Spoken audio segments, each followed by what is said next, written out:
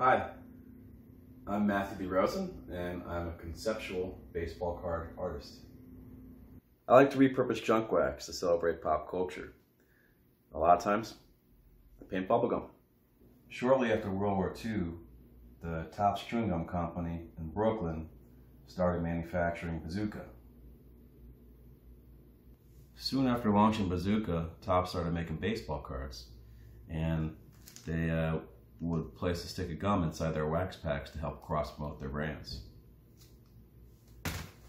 The same illustrators from the Bazooka Joe brand were also drawing comics on the back of Topps baseball cards. So I like to use design elements from both brands to help tell the history of Topps.